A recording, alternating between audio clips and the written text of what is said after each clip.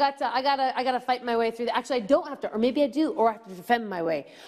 This is super important information. It was actually, the whole remote was inspired by something that Courtney posted on our Facebook yesterday. Do check it out, Dinner Television, a story of a woman, a runner in Seattle, who of course was out for a run, worst case scenario, went to use the washroom, somebody attacked her in there, and she fought her way out based on, well, very level-headed thinking, but also a self-defense course got me thinking, do we know what to do? These two cats, this is Thor, this is Randy, this is KPC, that's where we are, self-defense course right now. This is your passion, is basically empowering people with the right, not just to fight, or to flee, but to assess the situation that is key for you. Correct, yeah, that's the biggest thing, is knowing what you're getting into. You wouldn't, I always use the analogy of a fire. I could imagine the first time a fire happened, there was 8 liquids, you didn't know that water worked, you don't want to try oil first. Right. Right, so you want to know what fire is and then know the solution. That's the same thing here. Right. We need to know what kind of violence we're facing, what the best course of action is, and that's our job. That's what we do. Gotcha. Okay, so you're going to empower us with a lot of information and some moves, and what's the first one we're doing right now? All right, so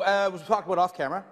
To me, escape is paid a lot of lip service, but nobody actually runs away from a bad situation. Right. And as a civilian, if you're not duty bound to be there, don't be there. Right. Right? Not always an option. That girl in the story didn't have that option, but hopefully you do. And she was a runner, she probably could have got away pretty far. So we're gonna work, Thor's gonna be our goon here. Our bad guy. Our bad guy. Now, what we work off of is most predators, when we're talking asocial and predatory violence, they're gonna use cultural cues to get closer to you than you would normally allow. Right. Right? So if I don't know you, like we just met, we're all buddy now, so we're high energy, fast talkers. But in this situation, if I didn't know you, there's really no reason for me to be inside. You should not be inside of my gap. Right. Right? So if I need to know where 7-Eleven is, I don't need to be like, hey, where's 7-Eleven? Like, that's weird. Right. That is weird. Right. That's totally weird. So we need to understand what's normal to understand what's abnormal. Right. So if I don't know you, I shouldn't be able to touch you. If we've just met, I will be closer. If we were more intimate, we would be even closer than that. Gotcha. Right? And so reading that body language is important. We're going to assume that we didn't have this knowledge, and Thor is going to get to you. He's going to come close as he can. Now, in this distance, where you're at, so that predator distance, this is the distance most fights happen in. Right. So I love martial arts. I've been doing martial arts my whole life. This is where martial arts distance is. I can make any move work here. Right. Predators know that. They're not here to fight me for a title. They just want to win. Right. So the closer somebody is, the less time I have to react to a stimulus. The stimulus being a punch or a grab or a throw or whatever. Right. And we'll talk about the most common attacks happen to women in a bit. So what I want you're going to do is you're going to have your hands in front of you. Mm-hmm.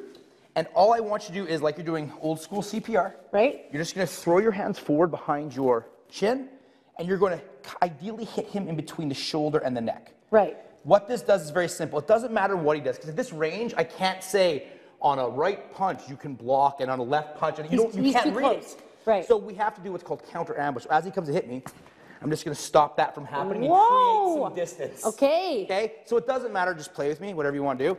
It doesn't matter what he does. This stimulus is always going to be the same. He can tackle or punch or kick.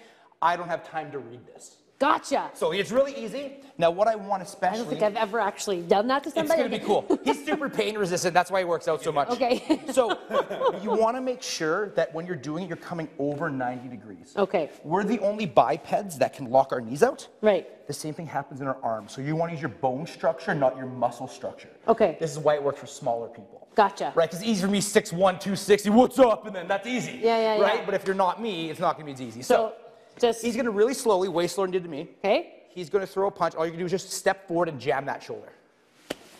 Exactly. One more time, Thor. Come on. Bang. Oh, okay. So there you go. We want to make sure the spine doesn't turn. Right. Because if the spine doesn't turn, you throw it as hard as you want. If he can't turn his spine, he can't generate force. Okay, we got to take a break. This is self-defense. This is very important information. Good discussion point. We'll be back. Lots more that we're going to be taking you through. That was one, and there's many, many, many more coming your way. So stick with us. Lots going on here on DT. Thank you so much, guys. No problem.